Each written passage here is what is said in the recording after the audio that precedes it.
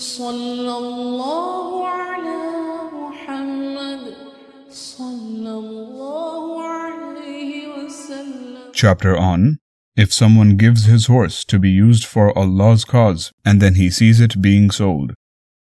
Narrated Abdullah bin Umar, may Allah be pleased with him. Umar bin al-Khattab gave a horse to be used for Allah's cause and then he found it being sold. He intended to purchase it, so he consulted Allah's Messenger, peace be upon him, who said, "Don't buy it and don't take back your gift of charity." Narrated Aslam, I heard Umar bin al-Khattab saying, I gave a horse to be used for Allah's cause, and the person who got it intended to sell it or neglected it. So I wanted to buy it, as I thought he would sell it cheap. I consulted the Prophet, peace be upon him, who said, "Do not buy it, even if for 1 dirham, because he who takes back his gift is like a dog swallowing its vomit.